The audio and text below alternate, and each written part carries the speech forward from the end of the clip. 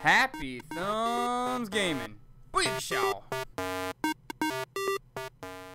Hey everybody, it's Brian with Happy Thumbs Gaming, and today we're checking out LEGO Dimensions Level 1 Story, Follow the Lego Brick Road. We are going to get the level trophy achievement, There's No Place Like This, and we're going to get 1 gold brick for completing the level. We're going to save those mini kits and that minifig in peril for the free play video that will come at a later time. So if you've been following along, we went through the prologue and we are going to re-hop through the portal here and watch this cutscene again. And oh, to the air, I'm going to be quiet so it can do its thing. We are not in Gotham anymore. I would have had a more pleasant journey on the back of that Balrog. It's so colorful. Yes, it is rather pleasant. I can't see Metalbeard. Well, something's close. You're still tracking that signal. This way. All right, this is technically the beginning of our journey because what we've done so far was just kind of learning how to use the toy pad and a kind of reminder of how the game works. So, all right, we're going to smash and grab a handful of studs to start things off, and we're going to make our way following the yellow brick road and going to go ahead and smash up the boxes and wagons at the end of the road here, or I guess blocking our path. And then we're going to rebuild those pieces that are given to us to provide a grapple hook, which then Batman can then grab. Now, keep in mind, if you do not have your characters on the toy pad, they will not be in-game. So if you do not have the Batmobile on, make sure you slap it on. And I'm going to go ahead and do that now by adding my Batmobile to the toy pad, as you can see there. Let us know what you guys think about us displaying that on screen. If it's annoying, we'll take it out, but I think we're going to go ahead and rock it till the story ends, and we'll remove it for the free play. Oh, shh, cutscene.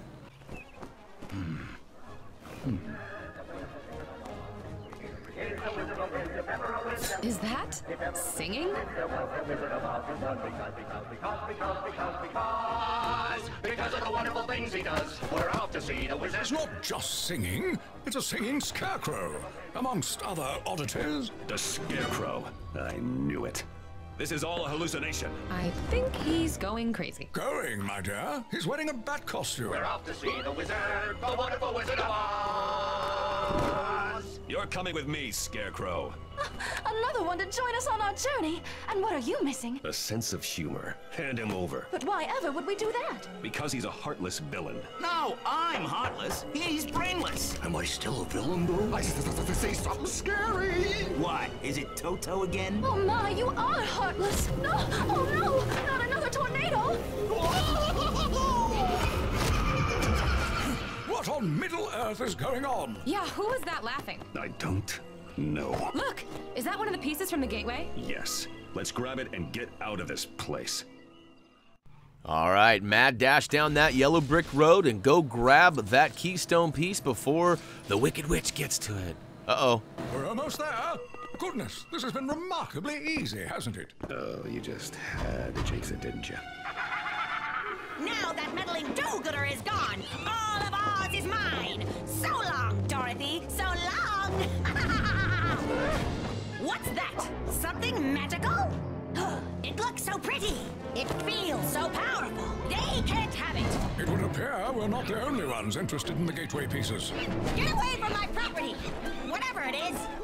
We've got monkey dive bombers. Oh, this place makes Cloud Cuckoo Land look normal.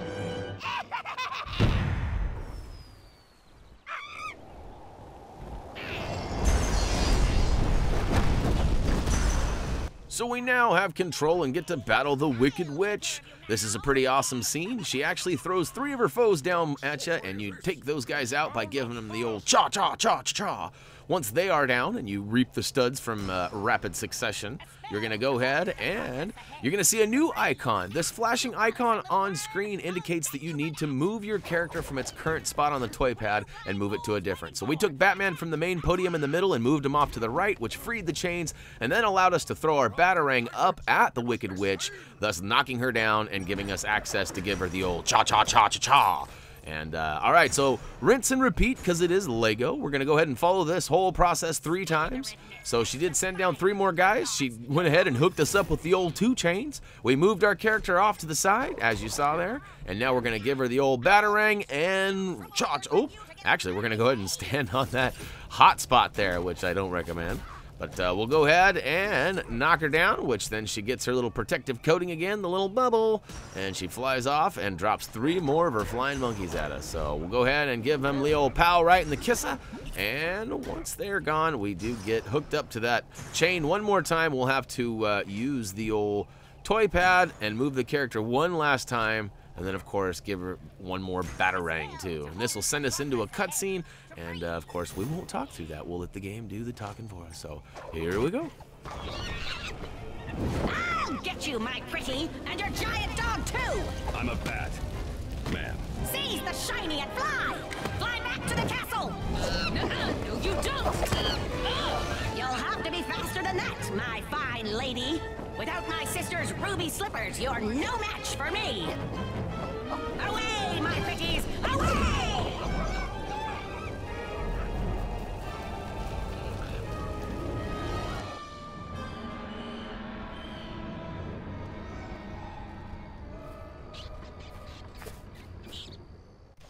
Well, ain't that about a bummer? She done got to the keystone before us.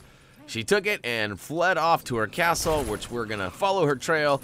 And speaking of trail, follow the path down. You can use the Batmobile or not. When you get to the end, you'll see some free play stuff off to the side, as well as a couple bad guys. Make your way up the path, target the apple in the tree with your batarang, and watch that tree come to life and actually summon some more bad guys. But these bad guys actually bring us some good stuff. So use your batarang again to go ahead and target the flying foes, or take them out as they come to the ground. And they will drop a couple of pieces, which will then allow us the ability to build this little saw. I wasn't sure what this was at first. And look out, the monkeys will take you and fly away if you let them. So kind of cool. You might let it do it just to see it happen. But all right, build up over on the side here, and you'll find that it actually builds up a saw. This saw's a little tricky. You actually have to not only get it hovering over the icon, but press up and down to get it at the right height. That was kind of a trick that, or a problem that Reese had when he played this level. So hopefully you guys will get through that easier than he did. And all right, once you saw the tree, he runs off. And look at that. He made like a tree and he got out of here, huh? All right, we're going to go ahead and drive the Batmobile through that shrubbery there. It's going to allow us access to this next upper area. Looks like some more free playage over on the right there. We're just going to keep on keeping on right up the middle. Ooh, if we switch on over to Wild Style and head towards the left, it indicates that we need to move her on the pad. Although I queued a little mini cutscene here, so it kind of took away from this. You'll see here in a second, oh, there's my toy pad. I go ahead and I move her into the center spot. She was already there because I had moved her, but the cutscene kind of defaulted that. Once you do it correctly, it will actually reveal a little box with a grapple hook on it. Switch back to Batman, get your spam on with that button, and pull that rope until it drops down, giving you a couple of pieces. Then target the flying skeletons that presented themselves in that little mini cutscene, and it'll give you a handful of bricks that you can actually build up. But watch out, there's some tentacles grabbing you. So Batman gets super stuck. Like, look, I even switch away, and he's still stuck. But I'm going to go ahead and hop in the Batmobile with Wild Style and get my drive on. She clearly doesn't know how to drive this thing, because watch this. She has trouble with this next ramp right here. I was actually just being a little stud mongrel and grabbing everything I could. And watch this. Oh, swing and a miss. Evil, not so Knievel? I don't know. Not so evil Knievel. I guess that's a better way to say it. Eventually I get it and I jump over, busting through all those bricks, and I see that there's a couple of statues on the way up the hill here. Now, I guess there's a total of 5 because it just indicated 1 of 5 there, and I believe that we saw 3 making our way up the path here. I quit paying attention once we got inside, and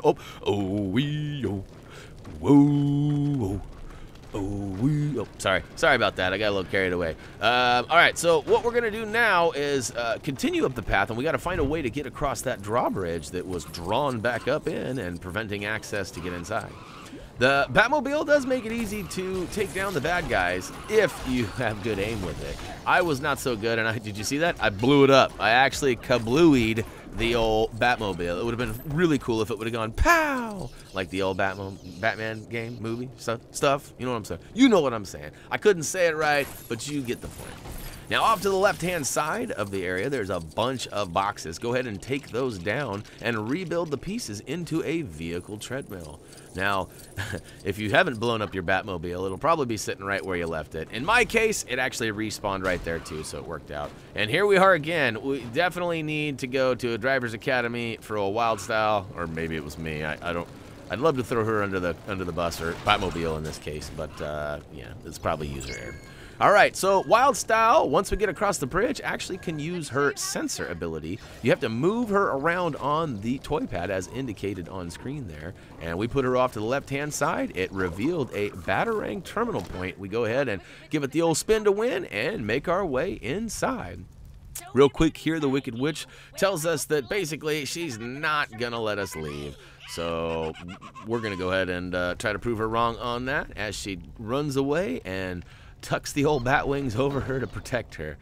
She's got to remember, though, we got Batman with us. You think some bat wings are going to stop Batman? Oh, Wild Style's getting down. Look at that funky groove. Oh, yeah. As soon as we get into, we get speared by one of these baddies. We'll go ahead and take him out, and his Grand Poobah hat.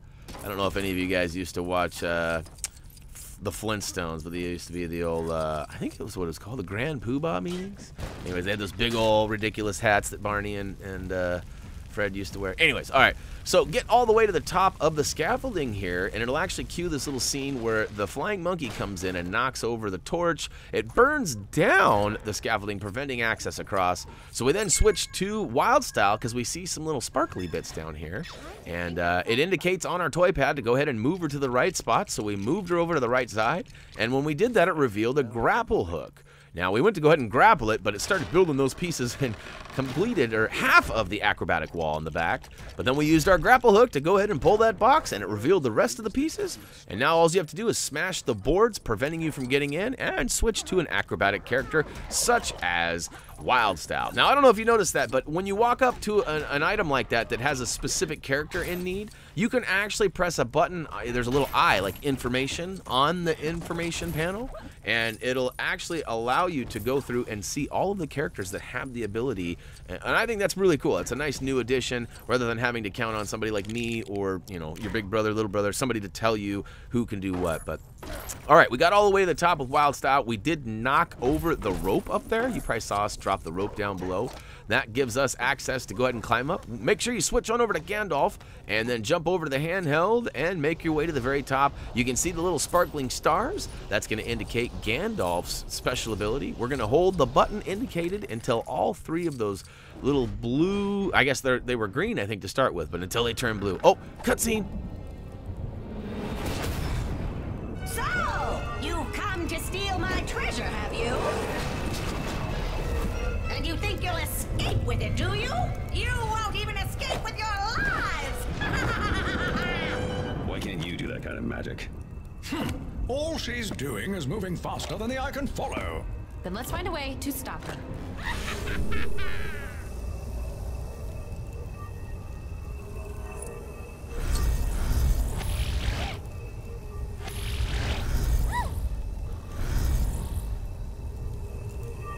Sweet! The final battle with the Wicked Witch. All right, you might have noticed there's those 3 colored portals floating around up in the air there. We actually need to create a trap on... it's a trap! We need to create a trap on all 3 of those. We're going to start by going over to the right-hand side. You probably noticed there was some stuff over there. We used a grapple hook to pull down that stuff. At that point, it then somehow cued this flying monkey. He starts flying away. We use our Batarang to knock that guy down, giving us the bits to actually build up and prevent, or I guess box in, that first portal on the far right side. So as you might have guessed, that would kind of create a little response from her, and she dropped a couple of baddies. Oh, it's the old chainery again. So we're gonna go ahead and move our character from one spot to another on the toy pad, thus breaking the chain and giving us freedom again.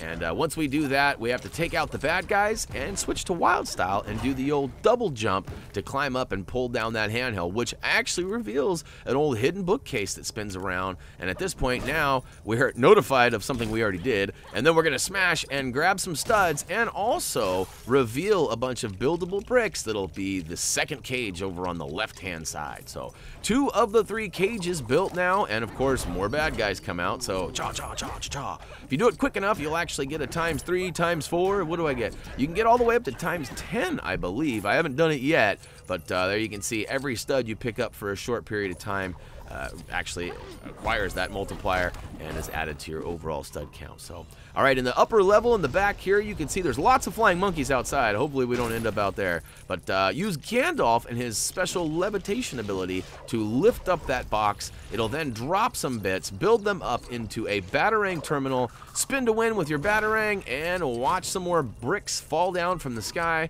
We're going to go ahead and build those up with our Master Builder Wild Style. And the third and final portal gets built up, and look at this. Uh-oh, she's trapped. Oh, no. Whatever will she do? I think this is going to do it, ladies and gentlemen. This is actually going to be the final battle with the Wicked Witch. How do we know it's the final battle? Well, watch this. She drops down, and if you've ever seen the movie The Wizard of Oz, you probably know what her weakness is. I'll give you a hint. It's not fire. Oh, look at that. It's water. Oh, no, she's melting. You cursed brat! That. I'm melting! Oh, what a world! Make sure to cancel my newspaper delivery! How do you suppose she ever took a bath? Maybe that isn't monkeys we can smell. Another rift. Batman! On it. I believe the rift is becoming unstable. Should we take our leave through it? Where do you think this one leads? Wherever it is, it's got to be better than this garish nightmare. Come on.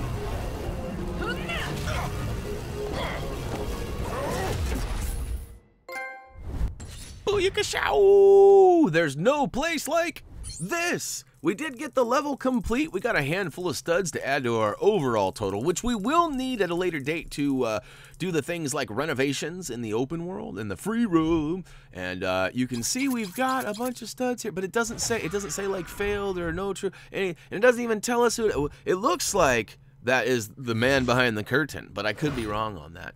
But we do get one gold brick. You can see no mini kits, and they are all custom themed. Each mini kit is going to be custom tailored for that level. So that was like a little basket with a heart on it, and oh, so sweet. But hey guys, that's actually it for the first level. There's no place like this. Trophy achievement is now ours, and we did make it through the Follow the Lego Brick Road. Hopefully you guys enjoyed this. We'd love to hear some comments from you, like whether or not you like the toy pad showing on screen or not, and you know, all that kind of stuff. So, hey guys, head on over to Facebook, Twitter, comment, vote, subscribe down below. Let us know how we're doing. Tell your friends and family about us, of course. If you want to see more, punch that subscribe button. And, we got more videos coming. We're going to do story, free play. We're going to do some mashups along the way. We're probably going to do some more unboxings of all of the fun and team packs and level packs. And, you know, if you guys have any special requests or anything like that, let us know. As for me, that's it. As always, until next time,